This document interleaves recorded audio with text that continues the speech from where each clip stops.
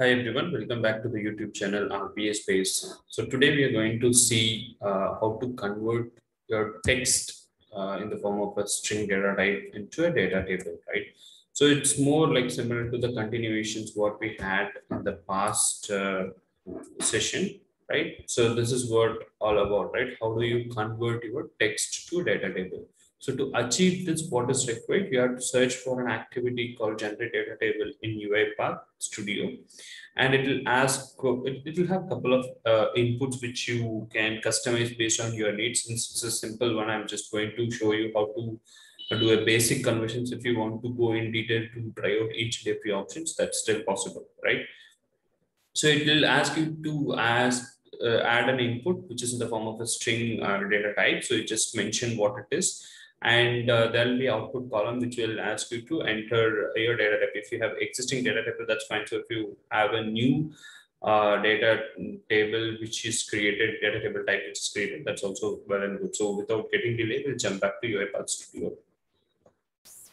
Right. So this is one of the example which we've dealt yesterday to create like the conversion of data type to string. Now we are going to see it in vice versa to retrieve the information in the form of a data table again. Right. So this will be like still helpful because it will be handy. So I'll give you a card of previous video if you got missed out, and that will be helpful for you to convert data table to text. So as I mentioned to you in the theoretical part, right?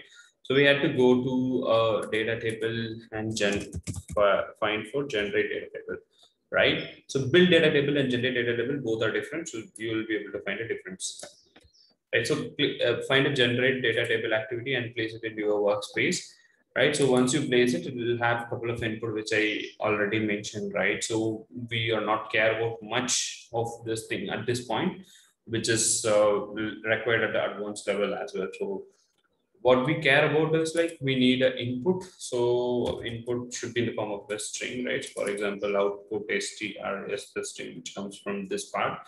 So I've just used the same output string.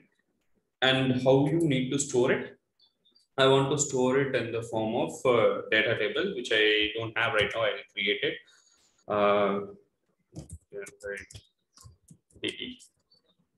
Right. So I will give enter.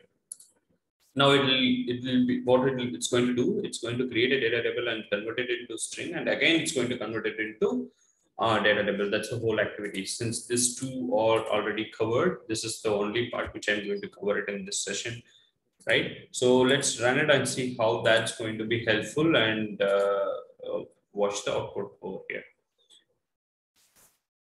Right, it's building a data table and converting a data table to string, which was our past exercises. So this is what the string is all about, and this string should be converted into data table after this activity is getting ran. Right, so I've ran it.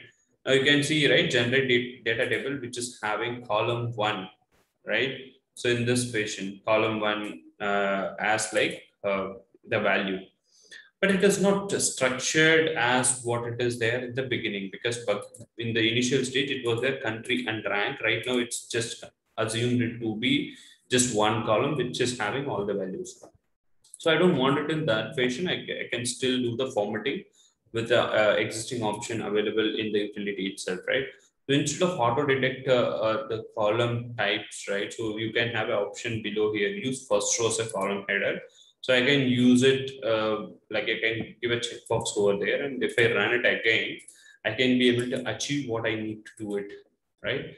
So just run it here and see whether we can able to achieve what we are trying to do it, right? This is the output string output str, which we are passing to generate data table, and see whether we can able to find it. Yeah. So this is the output, and it is working as what we expected. So initially, what we have shown it here is like we build a data table and try to convert a data table into text, and again converting the text into a data table, so that like we have a full cycle.